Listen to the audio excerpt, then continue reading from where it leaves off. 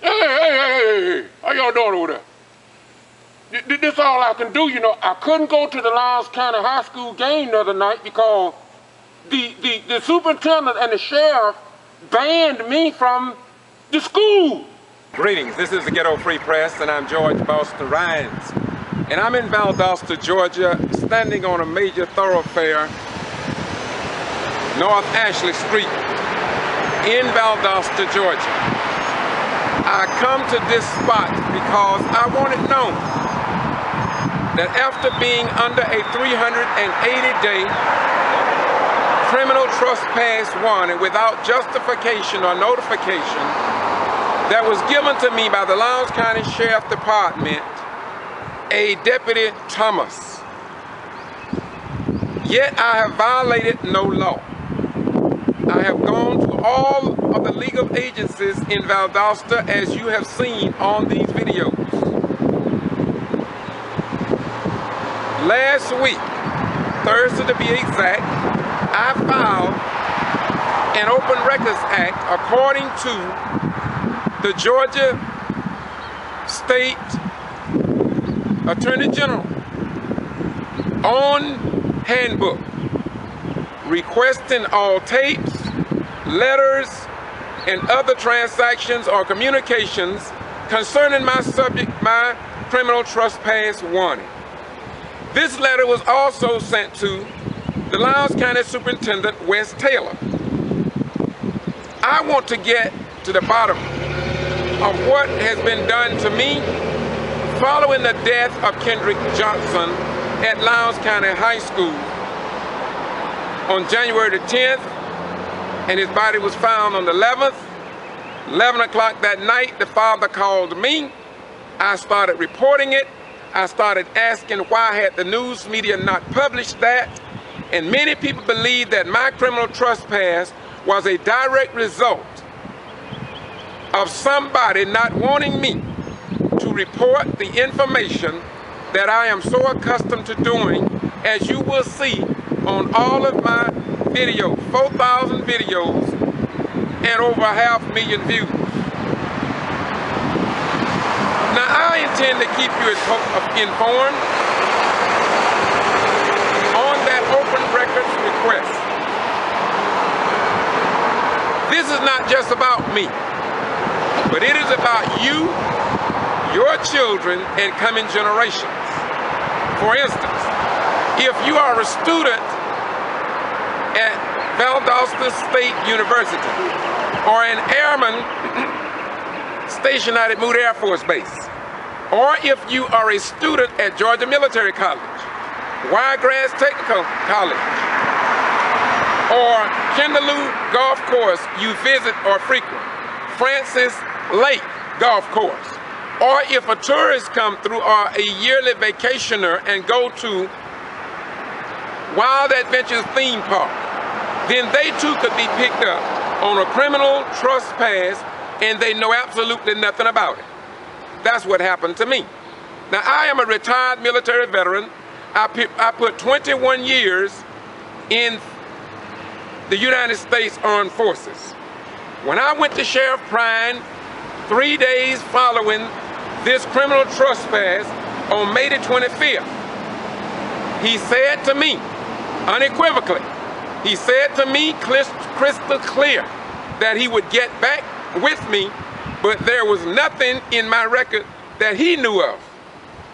However, Sheriff Prine has never gotten back to this citizen, this retired veteran, and this upright citizen. So now we must ask a question. How many of our sons and daughters have been locked up in jail under a criminal trespass warning that had no legitimacy to it at all?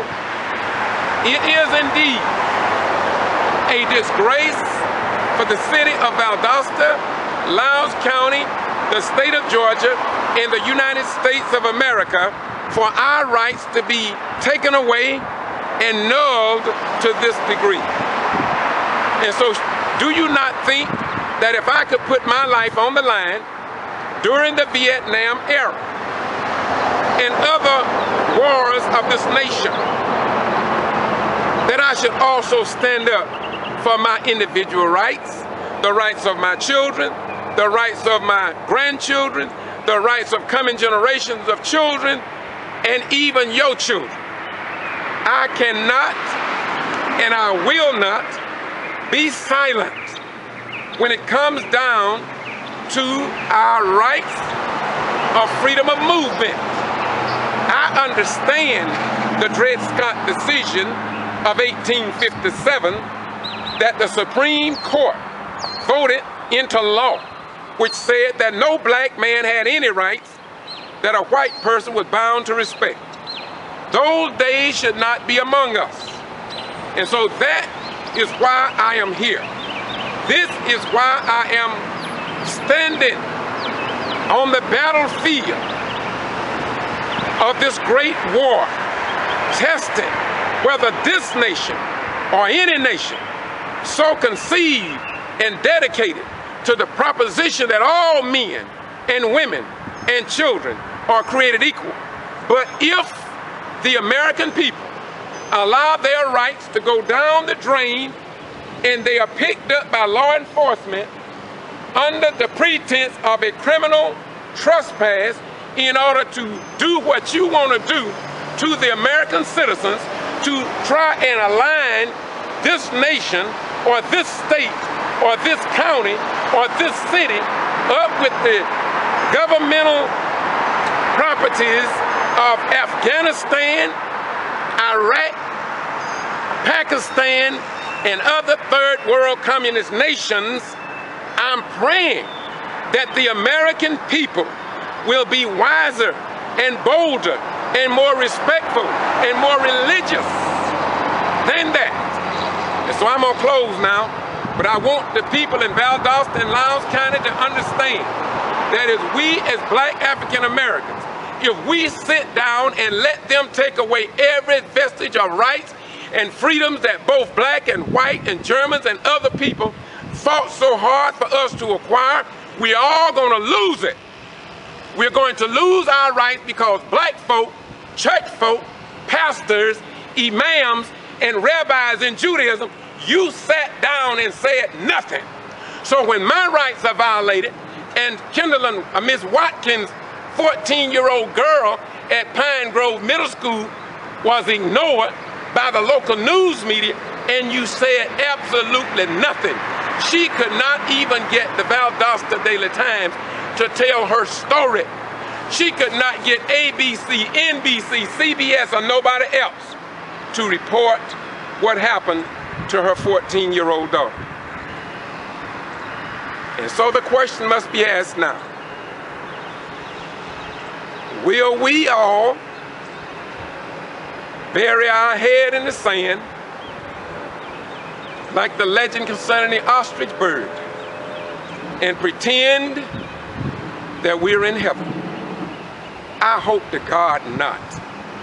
I am hoping that some black people in the religious circles would start standing up, move themselves from the four walls of a church, move themselves from four walls of a mosque, move themselves from the temples and other places of so-called spiritual worship, and join in the suffering of people who can't afford a lawyer, who can't afford to be in the clique and among the slicks, and therefore their children are being treated like ticks. And many of them have violated no law. So once again, I cut this video to let you know that this will not go away, that every legal entity in Valdosta and Lowndes County are aware of what happened to me and others.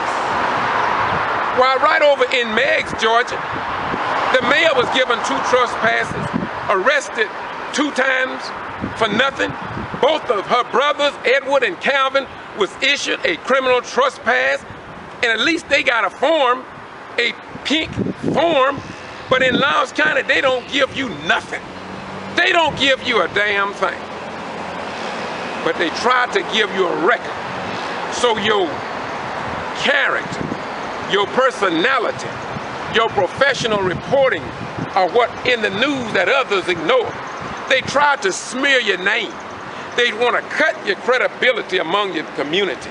Then they want to take you to jail and incarcerate you. And then, if history serves us right, then they want to take your life. But there's one thing about it. The God of my ancestors have said and left it on record. Though we suffer and though we die, by the blood of the Lamb we shall overcome. And this is why Dr. King could not be stopped. And this is why his dream, whether you see it or not, was intertwined and connected with the God mind of the creation. And you cannot stop that. And when you seek to stop God's plan, you are bringing destruction. You are bringing illness. You are bringing weakness upon your own people for generation after generation after generation after generation. I didn't say that. The Bible tells you that. So you wonder why your people are getting weaker and weaker and weaker, is because God decreed that you could run, but you won't get away. Your crooked judges, your crooked police officers, they may do what they do in the courtroom, but there's a bigger upper room. There's a bigger upper room. And all must come through what God and Jesus and all the prophets, priests, and kings have left for us to look at and understand that God is real. For it is appointed once to die, but after that, the judgment. So you will think you got away because you stood in front of a black robe judge, because he may go to the same golf club. He may be in the same fraternity as you or sorority. But in the end, God is the last judge. And so I'm going to say to you that I'm going to continue to stand up for right and righteousness. You may not see me in your church. You may not see me in your synagogue. You may not even see me in your temple. But if God pleases, and if he like what I'm doing, I will meet you in heaven and watch you burn in hell, because God said, again, it is appointed unto man once to die, but after that, the judgment. And so you can run, but you can't get away. And I want to thank the God of my salvation for allowing me to understand the spirit of love, because heaven and earth will pass away, but God's word will stand forever. So I just want to say to Sheriff Prine, you will do yourself a great service by stepping up to the plate and answering that open letter request.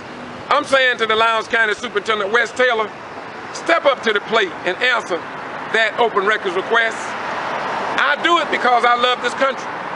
It's the only country I know. I know my descendants came from another place, but I was born in America, and I deserve the rights and privileges as any other citizen here in the United States of America. What do you say, American people? I'm getting views from New Zealand, Korea, Japan, all around the world, but I cannot get a simple answer back from the leaders in Valdosta, Lowndes County, the state of Georgia, or the United States Justice Department.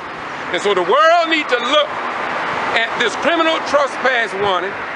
Then they need to look at how black, newly elected black mayors are being treated in Meigs, Georgia, in Dawson, Georgia, in Warrenton, Georgia, in Davisboro, Georgia, in Gordon, Georgia, especially Gordon, Georgia. Google Gordon, Georgia Mayor Ann Whipple, please do that, and see what is happening, not in Afghanistan, not in Pakistan, but right where I stand in the state of Georgia. Are we not a city, county, state, and nation of laws? Are we not? Once again, I'm George Boston Rhines,